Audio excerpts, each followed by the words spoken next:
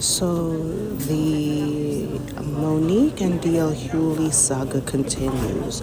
As we all know, DL Hughley went on a rant in response to Monique's interview on Club Shay Shay. And a lot of people are asking for evidence where DL Hughley denied that his daughter was violated.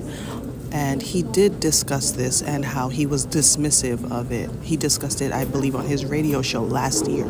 So take a look at this clip. Here it is where he is addressing it. No issue. How I let a man touch my child, which nothing could be further from the truth. They were both 13 years old. They were friends that had grown up together. And this is something I lament to this day. Denied that I said, well, you know, that's what kids do. And I will never forgive myself for not, A, believing her, and B, handling it the way I did. But for Monique, A, to put a man in that room, which never happened, and B, to bring up sexual trauma in an argument that has nothing to do with what you're talking about, is unconscionable. My daughter Tyler addressed it, my daughter Ryan addressed it with her in a letter. And the thing that I was most proud about in the letter is not only that she held her head high because she's supposed to. The other thing is she said there are legitimate things you could have gone after my father about because my children know exactly who I am.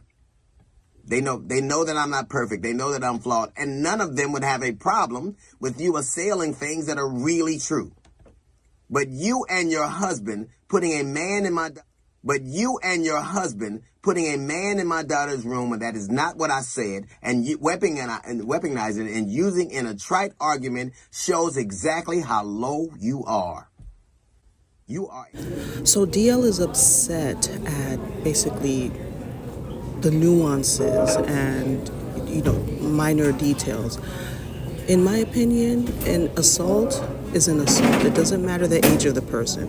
The only thing is Monique was wrong in her statement that it was a man, which DL says that it was a boy the same age as his daughter. I really don't care. Besides that fact that maybe Monique embellished on, it doesn't matter. A violation is a violation. And the fact remains, DL, that you denied her claim, you invalidated her experience, her trauma, your own daughter's trauma. That's what it is. Let's not focus on whether it was a man or a boy. The fact is that she was violated, and it was something against her will that she did not give consent to at all. I don't care how old the other person was. So let me know what you guys think. I think that's just, he's focusing on the minor detail that Monique, said it was a man. It doesn't matter. She was violated. Let me know what you guys think.